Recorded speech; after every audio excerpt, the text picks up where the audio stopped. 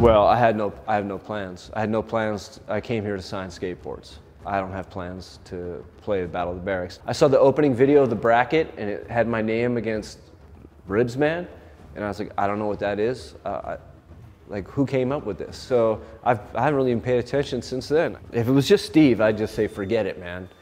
But, you know, he's got Chase, and I got a soft spot for Chase. Chase and I have spent many an hour together, you know. And Chase really has captured some of my best skating of the later part of my career. I mean, most of my best skating from 2009 on has happened at the Berrics.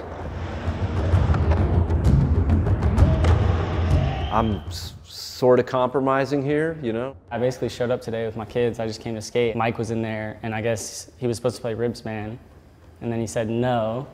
And then he said he was gonna play the first person that walked in, which was me. And yeah, now I'm here filming Death Blow. So I didn't really think of a trick that I was gonna do, but I mean, I'm pretty sure any trick after like 1986 will be pretty easy, like a tray flip or something.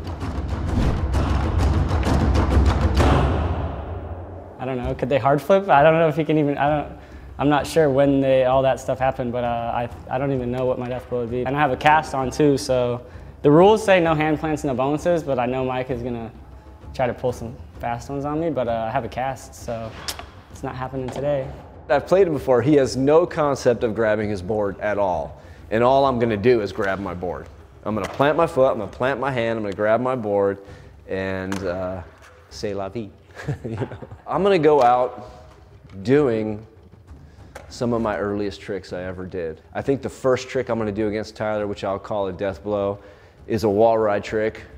Yeah, that's right. I'm not just staying on the flat ground. I'm gonna use the park. I'm going to do wall rides. I have this wall ride trick that I made up. It's hard to explain. I plant my foot and my hand against the wall. My other foot stays on the board, rides up the wall, and then I do an impossible off the wall around my foot that's still on the tail of the board. I don't know what, it's never had a name.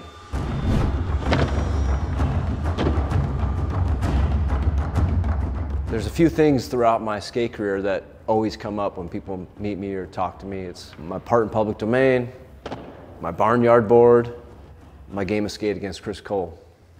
So I kind of don't even really want to participate in the Battle of the Berrics ever again. I feel like I've been hoodwinked into this, you know?